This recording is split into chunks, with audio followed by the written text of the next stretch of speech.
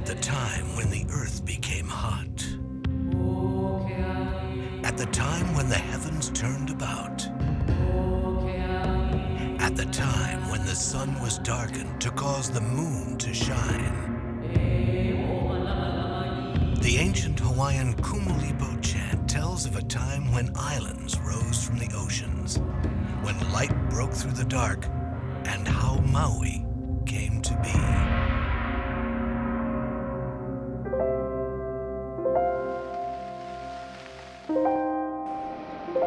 Stretching 48 miles across and 26 miles from north to south, Maui has 120 miles of coastline with over 42 miles of white sand beaches.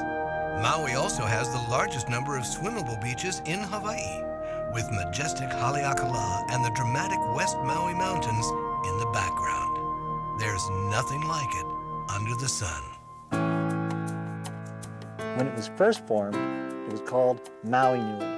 This was a huge land mass, about 5,600 square miles, almost twice as large as the big island of Hawaii is today.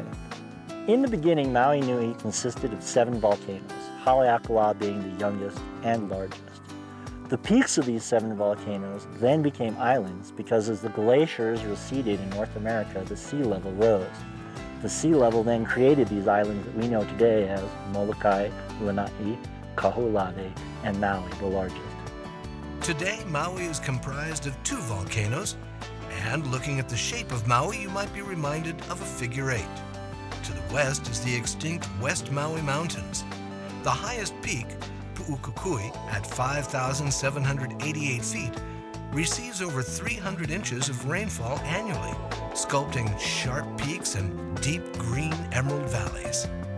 The terrain is so wild that even today, parts of the area have never been explored. The second volcano, mighty Haleakala, the House of the Sun, rises over 10,000 feet above sea level, the largest dormant volcano in the islands. Its summit crater is so large, it could swallow the entire island of Manhattan. The isthmus between these 2 volcanoes gave Maui the nickname the Valley Isle. Almost every conceivable geological feature is found on Maui. It might be surprising to note that the island has no rivers, but hundreds of streams. 2 of the largest are Palakea, which runs through Kipuhulu Valley, and Iao Stream, which over the centuries sculpted Iao Valley. The second largest island in the Hawaiian chain, Maui is the only Hawaiian island named after a god, and romantic legends have flourished.